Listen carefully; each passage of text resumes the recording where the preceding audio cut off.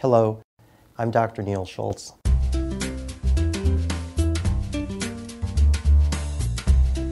And welcome to DermTV.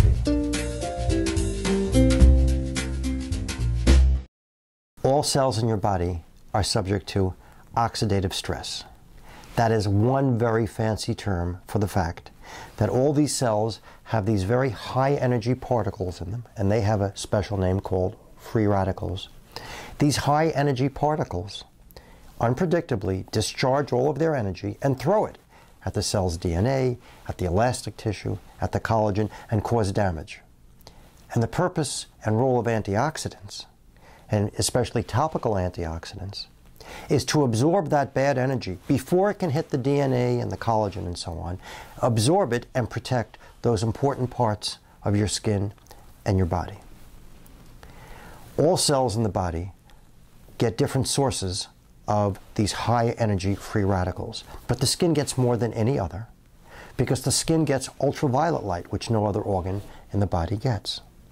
And even if you use your sunscreen the way I told you, and even if you choose the sunscreen that I told you, somehow sunscreens are not 100% effective.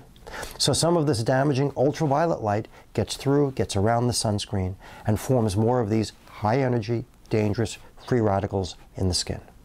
So the real value of topical antioxidants is to help protect the skin, to help protect your DNA so you don't get cancer, to help protect the collagen and the elastic tissue so you don't get wrinkles and sagging skin from these high energy, dangerous free radical particles, and selflessly absorb that energy, get destroyed, and protect your skin.